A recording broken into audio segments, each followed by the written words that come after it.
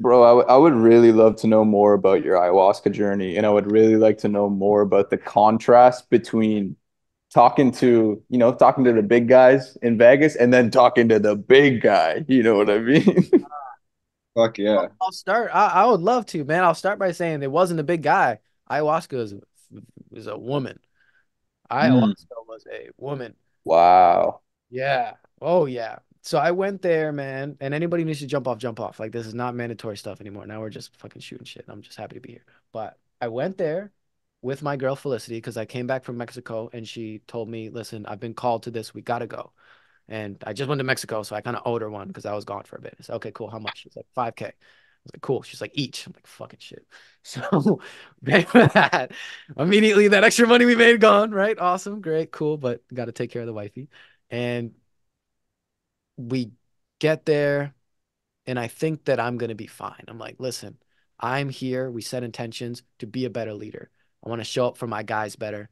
I want to learn how to, be that fatherly figure. I want to learn how to become a man because there's no rites of passage anymore. I'm like, I want to be a man. I want to feel like a man. I want to take on the responsibility. I can handle it. I'm here. I got this. Like, I'm ready to teach. I don't need to learn anymore, but I need to learn, but like, I want to teach. Everybody else there was like, I need to heal from blah, blah, blah. I need to heal from. And subconsciously, I'm like, pretty fucking good, right? So first night we go there. It's 7 p.m. is when you take it. Everybody gets in a line after they, give you the what's it called? Nor when you smudge like the smudge sage, they saged us. Then you go, you get the first cup of ayahuasca. It's in a small little cup.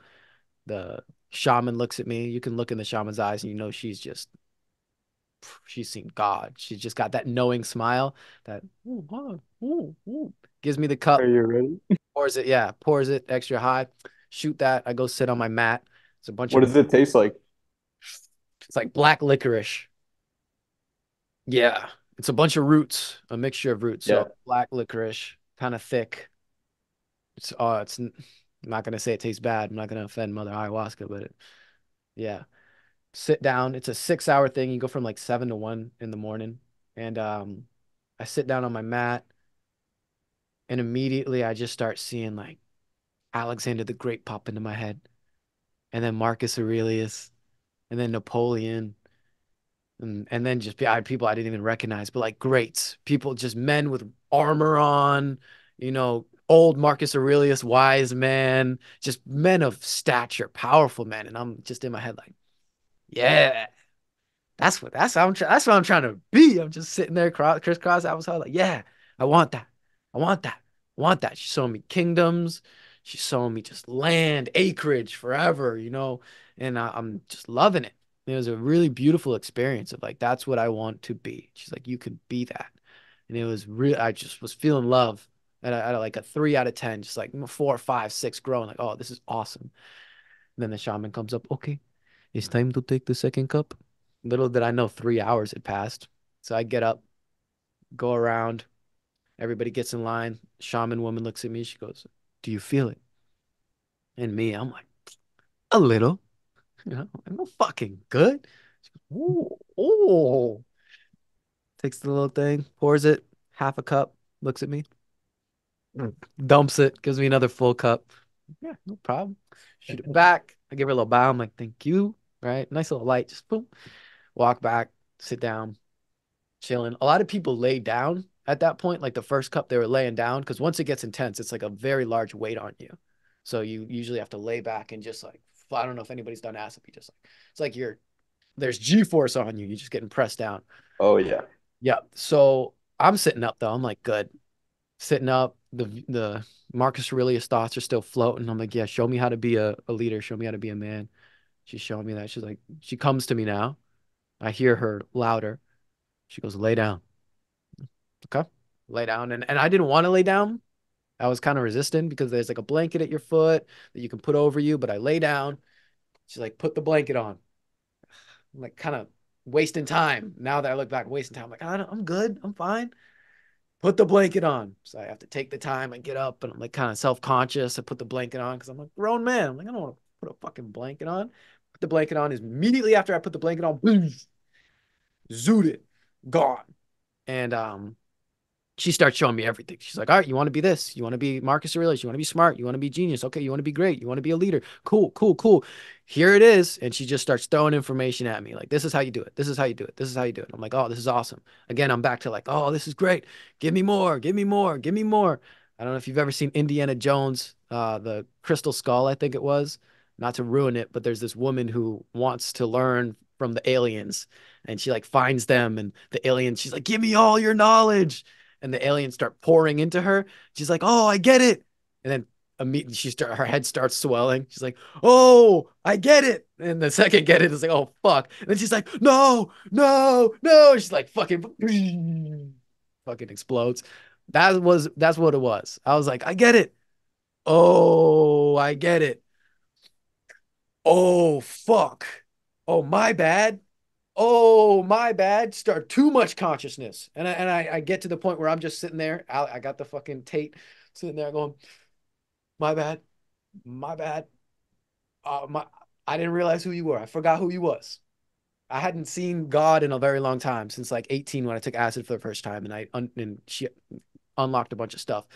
This time she came back in full force. She goes, "You fucking forgot me, boy? You fucking forgot who I was? Yeah, you want to be Marcus Aurelius? Yeah, let's go. You can be fucking Marcus Aurelius. I'm a god. That's nothing. I'm a god, you stupid motherfucker." And then the visuals come out, and I still see it's the hexagonal patterns, and her face is just in the middle of it, just coming down at a sideways angle, revealed herself to me in a form that didn't break my brain. And I'm just gazing upon her, going, my bad, my bad. I apologize. She's like, that's fucking like, that's right. That's right. And she said, sit up. And I sat up and she said, bow. And so I literally like got down and there's a centerpiece that was beautiful. It's lit up. There's a bunch of crystals in the front. It's in the middle of everybody. And I just got down on my knees and I was praying. I was like, I'm sorry. I apologize. I forgot. I'm here. Please teach me. And then everything went, okay, now we can work. And immediately, just all the pressure just let out like a balloon, letting the air out. She's like, okay, now we can work. Ooh, fuck, bro. Still on the first night. She leaves. Pretty good. On that first night, still, there was a couple hours where after that, I laid down and she started doing work on me because now we could work. And she was like going up my arm, going down my other arm. Dan Harrison said this really cool because he did ayahuasca. He's one of the person that was at the retreat. He might be here in Kelowna when we do our retreat with Ted. He came to the cabin last year. Amazing guy. He was saying that he felt ayahuasca traveling through his body. I felt her traveling through my body. She's like peeking at everything, bro. Just like, oh, this is good. This is good. Your shoulder's a little fucked up. She's like kind of playing with it a little bit. And then she gets down to my stomach. She goes, this is where you hold all your stress, huh? Oh, this isn't good.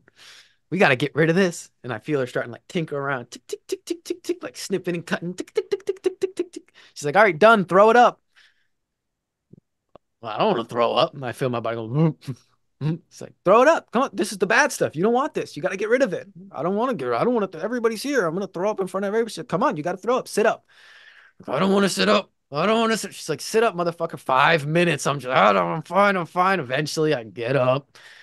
Fuck. She's like, grab the bucket. I'm sitting there like, I don't want to grab the bucket. Grab the bucket. 5 minutes again. I grab the bucket. Fuck. I'm looking around. Like, is anybody looking at me? Super insecure. She's like, all right, now throw up. I don't want to throw up. She's like, come on. I go, whoop. I feel it. Whoop. Whoop. I fight it, of course.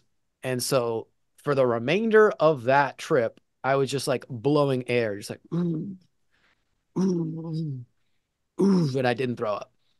What a waste of time looking back now. I'm like, and it carries over to like real life when we're talking about we need to hire people. Like learning lessons from other people is the best thing ever. If you can learn from other people's mistakes, you save so much time. And that was quantified exponentially when I was literally sitting with a god and I wasn't listening to what she was saying. And so the next night, I'm like, I'm listening. I'm going to do everything she says. everything. I'm not wasting a fucking moment. And that we did like the integration groups where we talked about it because it's 3 nights. And I go, I didn't throw up because I was insecure. I'm gonna do it this time. I'm gonna listen. And one of the guys who ran the show, he's like, nobody gives a fuck about you, right? Like nobody's watching you. They're too busy. They're doing the same shit as you, bro. Nobody's looking. Don't fucking stress about it. All right, cool. Second night, we go back, see the shaman. She gives me the first cup. I bow a little deeper. Thank you. Go back, sit there. She comes back pretty light, showing me visions of like, okay, you want to be a king? I get it. I've worked with all of these people. I've worked with Marcus. I've worked with all these greats. I can work with you. You're listening. This is what being a king is like. Start showing me kingdoms, start showing me armies, start showing me wars. You see all the good stuff and then all the bad stuff. Start showing the decisions you have to make, the bad news you have to deliver, the people that'll turn on you, the people that feel like you're not doing anything for you, the people that are going to take advantage of you, the risk that you have to take, and then the success that you may acquire, and then all the people that will envy you for it, the assassination attempts, all like different metaphors and different times and ages. Just time is irrelevant, and I'm just going through it, and it's really depressing. It's like fuck. She's like, that's what. It's not fun. It's not fun, but you're gonna have to do this. This it's chosen you. Like sorry, like this is you. This is what you wanted, and you know that you need to do it, and so here it is. And I'm like, fuck. I'm still excited, but I'm also like, I know, everybody knows that with being a man, there's this shit. And so then it's time for the second cup. 3 hours pass. Walk over. You feel it? Matter of fact, she didn't even ask me. She looked me in the eyes and she knew I was good. I'm like, pours me a fat cup, shoots it back. I bow a little deeper because she just knows that I'm working. She knows I'm working, and it was really, really great connection with her. Go back and sit down. She's like, all right, lay down. Let's do some work. I lay back immediately this time. I'm like, all right, let's go. Lay back. She starts working, going through everything. Boom, boom, boom, boom, boom, boom. Gets back to the stomach. It's like, all right, motherfucker. It's time to throw up. I don't want to. It's time to throw up. Sit up. I sit up faster this time. And I almost threw up. I grabbed the bucket, ooh, came up real close, back down. It's like, what the fuck is wrong with you? She's talking to me now. She's like, what the fuck, bro? Come on. Like, throw up. I don't want to. She's like, you gotta throw up. She said, why? And she gave me space and just sat back. I was like, why? And I went through it and I told her, I'm like, all of this negative stuff that you say I need to get rid of is the same stuff that got me to where I am. Like this aggressiveness, this anger, this this negative fuck you, I'll do it anyway. All of the spiteful energy that has gotten me to where I am. It's shelled me where and allowed me to take all of this pain and all of these failures and all of this hate and everybody talking shit about me and everybody expecting me to fail from a very young age. And it's propelled me to a position where I'm making large amounts of money in my eyes, right? I'm helping a lot of people and I'm good, right? Like I'm objectively speaking, I'm good. And she goes, "Yeah, but do you think that that's sustainable?" And that's a great question because ever since a kid, I decided at 17, 18 that I was going to be a big music star and I was going to do a ton of drugs and I was going to get really rich. I was going to give my family all my money and then I was going to kill myself. Like, that was my game plan. I was like, I'm going to get really famous with music. I'm going to sell my soul and then I'm going to do a bunch of drugs, get rich, give my family all my money and my friends all my money and I'm going to kill myself. And I thought that that was like, yeah, that's cool. She wanted me to let all that go. And I realized that. And you guys can leave at any point. Like, don't feel like you got to be here. I'm just giving you what you asked for. I realized that. And I've always realized that. But I did never was in an opportunity where I could like give that away. And I accepted it. And I said, okay, you're right. She's like, I know, motherfucker. But she didn't say that. And I said, but let me wait one more day because I'm going to miss this. And I was like, I felt tears welling up. Like, I'm going to miss it. That's all I know. that darkness that comes with you, right? That gets you through all those days where you don't know how the fuck you're gonna survive. I'm gonna miss that. And I didn't know what was gonna happen when I left it. Right? Like what if I turn into a pussy? Like I don't know what all this is. Like I don't know how she can discern what's good and what's bad, which is a stupid thing to question for a god, but I'm worried. I'm like, well, I hope I don't lose what I need. She goes, okay, one more day. And then she left. And then I sat up and I enjoyed the music. She left early. Everybody else was still in it, going through their stuff. For the next 2 hours, I was just sitting there enjoying the music. She left because she knew that I said one more day. Third day, I was like, okay, this is the finale. My ego's kind of the thoughts in my head. I'm like, of course, it takes me 3 days to let it go because I need the big monumental third day finish. Yeah, it takes longer for me to work through stuff than other people. All that fucking dumb shit of like, now I look back, I'm like, I could have done so much more work. Could have just thrown out the first day and got to the next stuff. So the guy next to me is like, yeah, I went back and relived generational trauma from when my family were Native Americans. And I'm like, damn, bro, I didn't get that. I didn't go there. I didn't go. I'm still on the first fucking chapter, dog. I'm still on the first chapter, but I realized I got to let it go. So third day, get there, shoot the shot, sit down, waiting for it to hit me. Doesn't really come. Doesn't come to the level that it was before. Instead, I was just sitting up, enjoying the music, and I wanted to dance. I was like, this shit is fire. They're playing Portuguese music. Speaking Portuguese, Peruvian. They got a flute. They got the guitar. I'm like, oh, I love music. I want to dance. And then I heard my father, you the fuck? Don't do anything that makes you stand out. You stay low key, motherfucker. And I start going like, why don't I dance?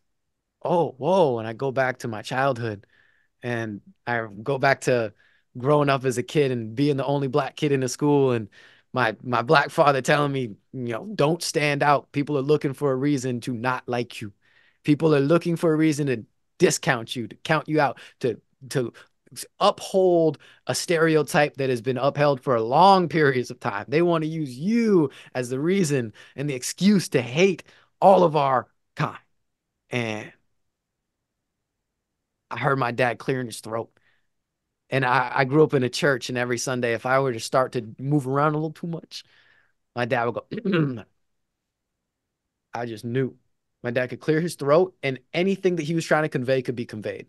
Like if I was taking too much food, he, oh, that's enough.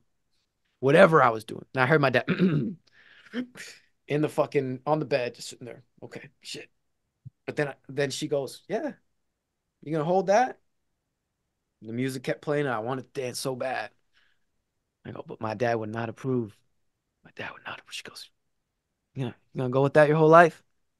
You gonna you gonna not dance with your wife, right? And I danced with my girl in the kitchen, right? But like when her brother got married, everybody was dancing. I was not dancing. I'm sitting down. Everybody's having fun. My girl wanted to dance, but I heard my dad, don't stand out. God was saying, you're gonna be that dude. You're gonna disallow your woman to dance, right? You're gonna be the one that holds her back from enjoying herself fully and sharing that moment with her. And so I said, fuck it, I'm gonna stand up. Stand up, I'm gonna get to that corner over there and I'm just gonna maybe like two step or something. I'm just gonna vibe out. And then 5 minutes pass, the song ends, another song starts. Fuck. I'm running out of time. I imagine myself taking one foot and putting it outside of the bed and the other foot taking it and putting it outside of the bed. And 5 minutes go by, another song starts. I'm like, fuck. And I boom, got one foot down. Oh, it's possible. Another song goes by. Boom. Other foot down. Whoa. I can do it. It's possible. Next song comes by. Stand up, Benny. Stand up. And literally, I want to stand up. It's like when you have one of those paralyzed dreams and you want to like run and you can't, and you want to fight and you can't, and it's punching through water. I wanted to. Next song goes by. Boom, stand up. I got the fuck up, man. I wobbled to the corner and I just turn and I'm listening to the music and I just start two-stepping. Just I look up and the shaman's looking at me like, whoa. Okay, motherfucker. The music starts to get louder. They start playing. They're having a blast. Everybody else is laying down. They're fucking going through their own shit. I'm the only one standing up. I'm vibing. I'm just going back and forth, and they play a couple of songs, and then the song stops. Okay, time to sit down before anybody gets up and notices me. Let me go sit down. So I go sit down, and as soon as I sit down, Shaman looks at me, starts playing another song. I go, you fucker. She's like, get up again. She doesn't like I see her communicating. She's like, you did it once. Can you do it again? I get up again, and this time it takes half the time. I get up one foot, left foot, boom, up, dancing again. She stops. All right, sit down. I go sit down again. Plays another song. Get up again. I get up, boom, boom, boom, dancing. And that by this point, I'm like, I'm very, very happy. I'm very, very happy. And song's finished, and I sit down, and I'm happy. It's time for the second cup. After I sit down, we get up. I go to shoot the second cup. I go back, and I lay down, and I'm expecting, you know, to throw up. I'm like, all right, now it's time to throw up. She's like, all right, lay down. I lay down. I fall asleep. I wake up like, what the fuck? The sun is starting to rise. This one was through this one instead of 7 to 1, it was 1 a.m. to 7 a.m. So we got to see the sunrise. You get to be born again, right? I wake up, I'm like, fuck, I missed a sunrise. People are starting to sit up, and I didn't throw up. I'm like, fuck, I failed. I failed. I missed out. I fell asleep. I'm fucking damn it. And the shaman comes up. The guy goes, okay, come back from wherever you were. At the very end, I find it's nice to boogie. So everybody, we're gonna play some boogie music and we're going to boogie. So just get up and dance. And I was like, oh shit, I trained for this. Y'all didn't know I was practicing for this dance. So the music comes on, and naturally I would have stayed the fuck down. But I'm like the third person up. I'm like, no problem. I'm just two-stepping, keeping it easy. I'm like, this is great. Everybody gets up one by one. There wasn't one person that stayed down. There's 20 people there. Every single person. Like, wow, this is fucking monumental. Because there's some introverts here just like me. They're all popping up. Every single person danced. They played a song, then another song. At that point, my girlfriend was across the room. We weren't allowed to sit with each other. We were like on the women were on one side, men were on the other side. I locked eyes with her, and I fucking did a little goofy dance over to her. Like, hey, I'm terrified, of course. Like, that's not me. That's not what I'm known for. But I was like, this is what I trained for. This is why I'm here. So I danced over to her, and it was beautiful. I got over to her, and we just danced together. And it was fucking incredible. We danced together. We reunited, spun her around. It was awesome. Sun was up. Monkeys were howling. Howler monkeys going crazy. And a couple tears came out of my eye. I could have bawled my eyes out if I like really let myself. Like, I could have done so much more work. I could have fucking cried. I could have sat down and just let one tear come down. Right. One tear hit my cheek, got down to here. I had a couple welled up here. One the entire time hit. That was the very end. It was beautiful. Could have done so much more. Then it was over. Then we went home, and I was feeling like shit a little bit because I didn't throw up. Fuck, I know I've got stuff here that I did not work on. And of course, it's like an infinite onion. There's always more layers to peel, because if you peel all yours, there's generations of onions to peel. There's no lackage of onions. But I still felt like I could have done more. Well, the next day I have boxing at 6 a.m. I wake up at 5, pick up my boy. We run our 5K, 24 minutes. I'm like, fuck yeah. Then it's time to work out. We start jump roping. Dude, I feel my stomach start going crazy. I'm like, whoa. I start spitting. When you start spitting before you throw up. I'm like, ugh, ugh. Coach is looking at me. He's like, are you high? What are you doing, champ? What's going on? Don't waste my fucking time. He's angry. He's like, what the fuck have you been doing? Just got back from vacation in his eyes. He's like, you been drinking? I don't drink. I wobble over after the jump ropes, and I just throw up. I'm like, no fucking way. I'm like excited. I'm like, hey. He's like, what the fuck? I'm over the moon, dude. And I let that shit out in infinite. I thought I was about to float away. I got so light, right? They say the more the whatever it is, right? You know what it is. But I threw up, and it was just a little bit. But golly, it's like I threw up 1 billion pounds. I thought I was about to float away, man. I felt so fucking good. And then I finished training, and I went back, and that was my ayahuasca experience, and it was absolutely incredible.